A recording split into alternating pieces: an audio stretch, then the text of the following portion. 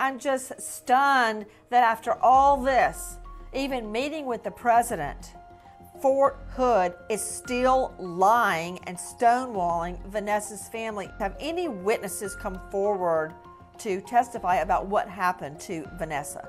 One of the generals said that they did an investigation with all the soldiers on the base and found that there was no sexual harassment. I contacted immediately one of the colleagues of hers.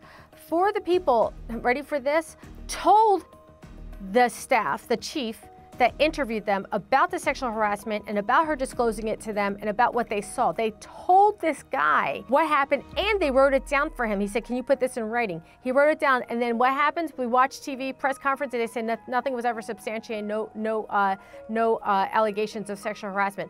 I thought I was going to fall over when I heard this from this soldier. And I love the military and I love our troops and I love them. These guys just kept on lying about Vanessa's whereabouts, lying about what their investigation was, lying about the people that they interviewed that disclosed to him that she was being sexually harassed, and continue to lie to keep their jobs. I thought I'd seen it all until I went to Fort Hood. So how do you have any faith that a real investigation is happening? I don't buy it for 1 minute. I'm starting to realize, I think everybody has been lied to for years at that base. Do they think we're all idiots? Yeah. Just because they put another guy in charge of Fort Hood, it looks like nothing is changing. Nothing seems to be happening. What, do they think we're just going to forget about Vanessa?